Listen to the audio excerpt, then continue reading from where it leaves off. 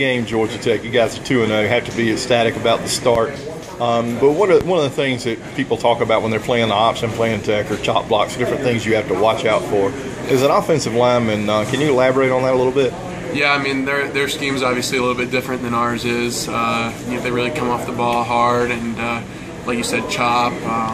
So it's a big week for our defensive linemen, kind of unorthodox way of going about things. So they have to get a good look from the show team, talking to our younger guys that are over there working against the defense, try to get them prepared. Never get really the full game speed look, but try to prepare them as best we can. As one of the leaders on the offensive line, when something happens, the adversity, like Anthony Boone going down, do you guys come together as well? Do you talk amongst yourself? Okay, guys, we got to pick this up. We've got to.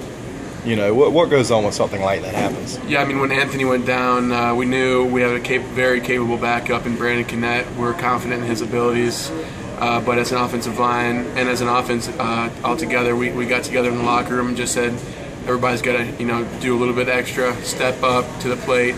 The Memphis game was kind of tough for us. They were a good defense and they challenged us early, but we had to just keep stick to the plan, stick to what we do well, and do that with a little bit more intensity. Brandon is obviously a very aggressive runner. It's been said this week he's not going to change his style of game, but is there pressure? Is that in the back of your mind, man, we really got to protect this guy, our debt's getting a little bit shaky here? Brandon knows that he has to be smart. We've kind of talked about that, but that's just the kind of guy that he is. He's aggressive, he's a playmaker, he's an energy guy. He's not afraid to go get some extra yards, but as an offensive line, we just know really the offense hasn't changed for us. We continue doing our same thing, and just have to, just really the only thing that changes is we know that this is an ACC game. Things get tougher in conference games.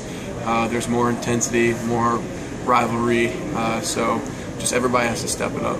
Good luck this weekend. Thank you.